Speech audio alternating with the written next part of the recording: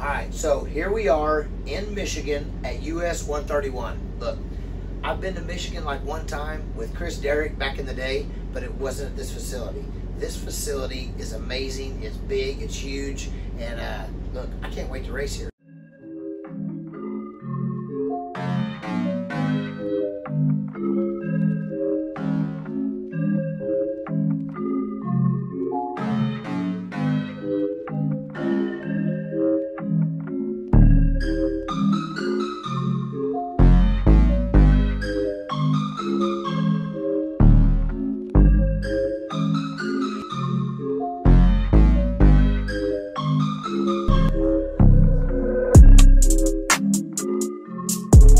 So we leave Ohio, head to Michigan to race, and I'm pretty sure it rained the entire way. We ended up, the day before race day, we parked in the parking lot of US 131 until they parked us. The toter got flooded, the trailer got water in it, like it was miserable. Probably 10 out of 15 rigs were stuck in the mud. And Chuck, with the old dually, 4-wheel drive, pulled out every single one of them.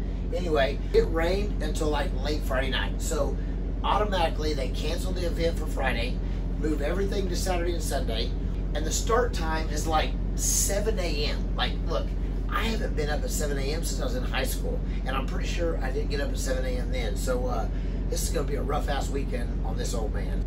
We get the cars ready, it stops raining, we are slopping around in the mud, but it is hard as hell on these cars. All these cars run on methanol, alcohol, and look, they don't want to start. When it's cold, they don't want to start. A lot of guys will put carburetor cleaner or something in there to get it to fire off.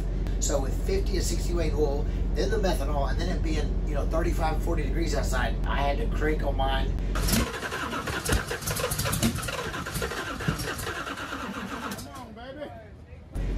And then when it starts, it's got fuel in the cylinders, and they're just pissed off until you get some heat in it.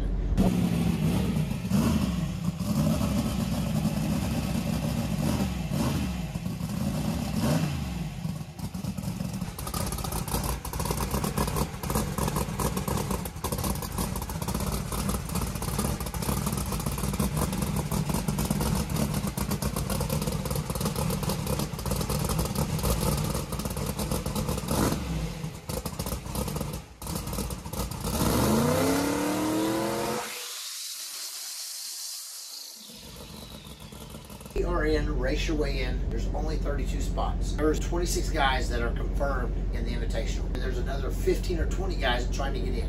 For example, you know, Ryan Martin comes to this track, he's already in. He gets to make like 4 test passes. If you're in Race Your Way In, you get 1 test pass, and then you have to race to get in. And look, there's not ducks in there. We drew Boodie for the first round of Race Your Way In. Boodie has struggled against me. His car is super fast. But for whatever reason, if we have to pedal and it's a pedal fest, Boodie just hasn't got it done against me. Got the biker crew over there.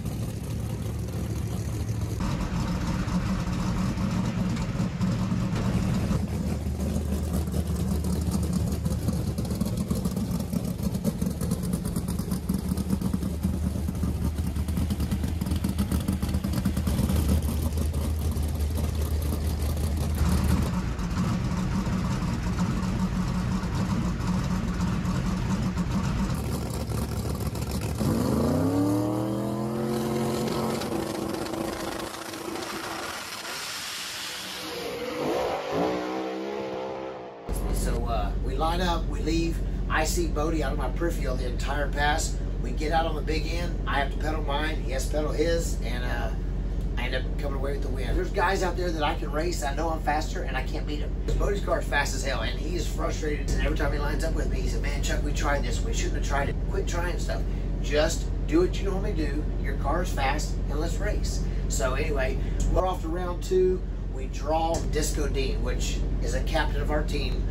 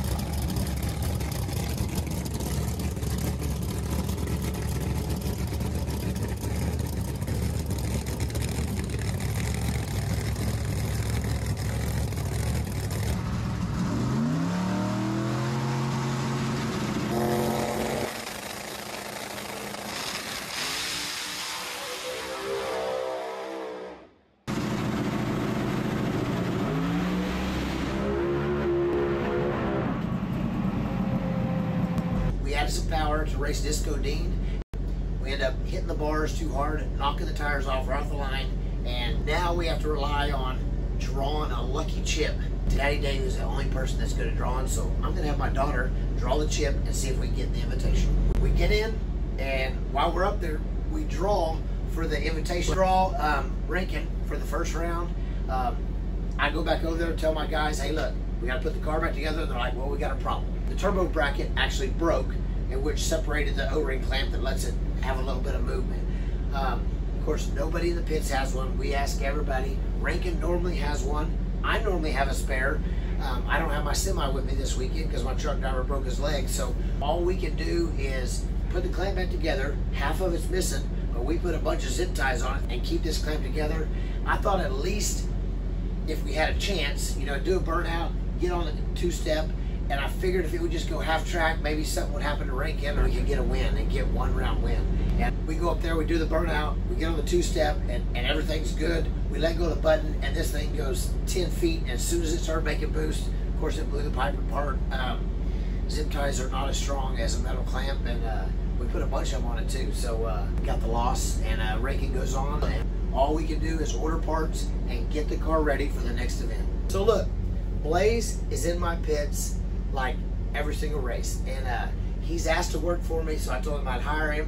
He's been riding my scooters. Blaze goes to the starting line with me to look at the starting line and stuff, and he told me it would be really cool that if someday he can make enough money and I could buy him a scooter, he could keep in my trailer.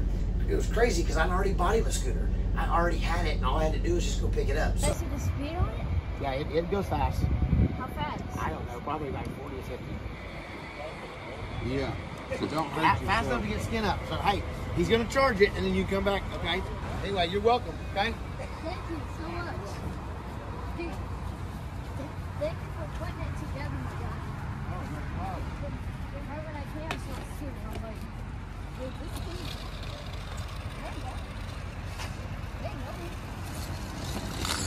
There you go. There He's you gone go. now. Hey, you go that way. I need not to hurt. Hey, I need you to beat my buddy. From Eufaula, Oklahoma, Sylvia, 86-inch reach. My buddy buddies helping me from Eufaula, Oklahoma. We call him Big Country. This kid was 7 foot tall when he was 14 years old. Loves hunting, loves fishing. I tease everybody and tell him he's the noodlingest guy in the world. Hey, I'm just looking at all the people you got in your crew, and I got a guy that noodles. My buddy Tim Sylvia's here this weekend, and he has a hunting show. And look, those two need to meet. Those dudes are giants. Tim Sylvia is a bad molly hatchet. I don't know how many championships he won in the UFC. I personally went to watch his first slap fight, and oh my God, he slapped the taste out of this old dude's whole body. We're gonna get together this winter and do some kind of hunting. Look, I've never been hunting. Those two dudes are professionals, but I guarantee it'll be a damn good time. This is Tim Sylvia. How you doing? Nice to meet you. What's your name? I'm Brian Martin. Oh, nice to meet you. That's Doc. I'm Doc. Hey, somebody call me Doc. I'm glad you came. Yeah, we just got here. Only 5 hours. Look, I'm ready to get back to Galot. Galot is a badass track, smooth. I don't think you can dumb that thing down. It's fast. Last time I was there, my small block car, the Death Trap, we made it all the way to the Final Four. Barely got clipped by Chris Poncia, and look, I'm ready to get back there, and I just need, if I can just get a couple round wins, it'll be a success. So Galot's coming up next. See y'all there.